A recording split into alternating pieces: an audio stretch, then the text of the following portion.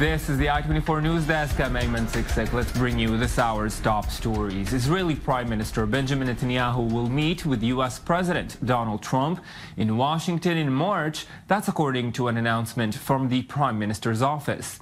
It comes as relations between the two leaders have tightened over the past few months, especially after Trump's recognition last month of Jerusalem as the capital of Israel. The Israeli Defense Ministry has authorized the construction of over 1,000 homes in the West Bank on Thursday. Earlier this week, Defense Minister Avigdor Lieberman announced plans for the construction of about 1,200 homes and the approval of another 2,500. The largest plan passed was for 204 homes in the Ornit settlement, which is just east of the Green Line, separating Israel proper and the West Bank. The announcement comes on the back of a drive-by shooting which killed a settler in the outpost of Chavat Gilad in the West Bank. Leaders of the settler movement demanded the legalization of illegal outposts, while left-wing NGOs described it as dangerous for Israel's security.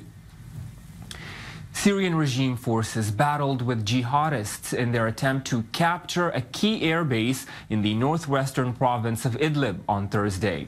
The Syrian Observatory for Human Rights says Russia-backed government forces fought their way into the Abu Duhur military airport. Government fighters have seized a string of villages in the southeast of the province since launching their offensive on December 25th. Idlib province is almost entirely held by Hayat Tahrir al-Sham, who led a counterattack on Thursday, leaving 35 soldiers killed at the airport. 16 jihadists and rebels were killed as well, according to the Monitor.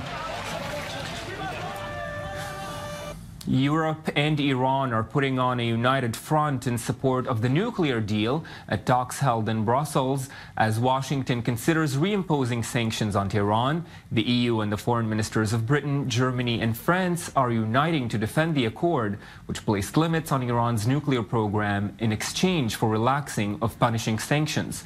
President Trump has repeatedly criticized and threatened to abandon the deal. The president has until tomorrow, Friday, to decide whether to reimpose sanctions on Iran.